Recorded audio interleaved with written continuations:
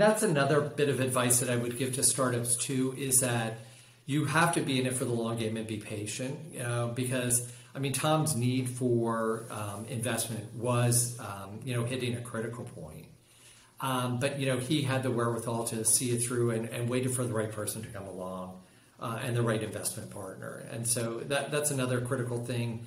There's a lot of pressure, as you said in the start of the conversation, for these startups, and particularly when they start to grow and scale. But you have to be really selective, and you have to make sure that the decisions that you're doing, whether it's investor or markets, are smart and long-term strategic.